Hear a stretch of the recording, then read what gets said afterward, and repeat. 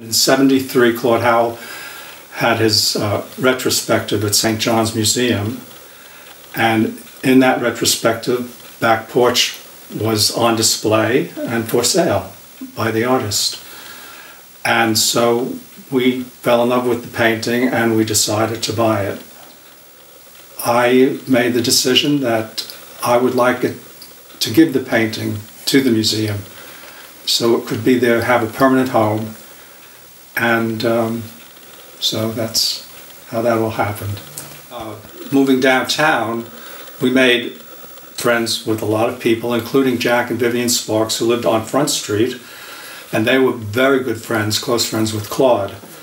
Practically every summer, Claude would travel with them to France for part of their summer.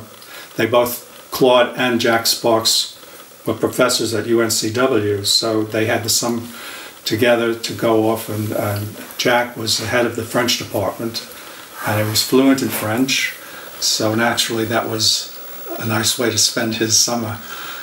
So that's how I met Claude, through Jack and Vivian, and so I was a frequent visitor at his apartment on Market and Fifth, and we had a friendship throughout the rest of the time until Claude died. He was very generous in his gifts to us and with his friendship towards us, and we very much valued our friendship with him. Back Porch, he painted in Paris in 1950. He showed it quite a lot. There's a list of, he gave to us when we bought the painting, a list of all of the exhibits where it had been on display during that period from 50 to the present time of 73. Right. And fortunately for us, it had not sold until we saw it. So I started another large canvas today, which is the same size as the card players. Feeling that this last canvas is a little spotty, I am determined to center one's interest in the new one. I am also limiting my color range to grays, magenta, oranges, and blue-greens. The idea finally developed into a woman hanging a quilt on a back porch and a man sitting relaxing beside her on the steps. That was April 19th, 1950 in Paris.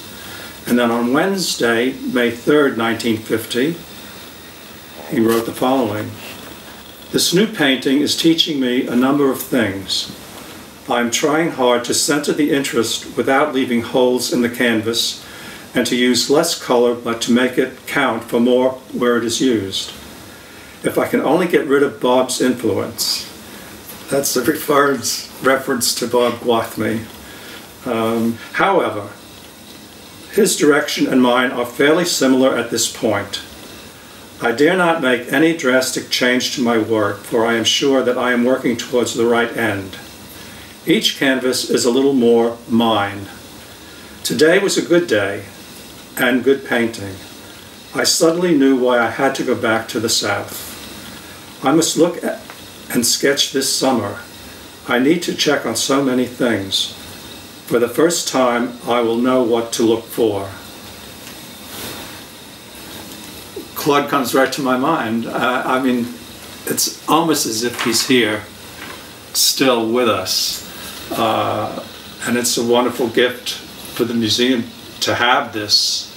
But Claude, of course, saved everything, preserved everything, and passed it on so that he lives in our memory.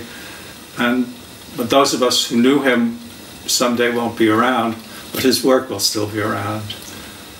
And this particular painting, I'm pleased to say, will be hanging at the Cameron Art Museum.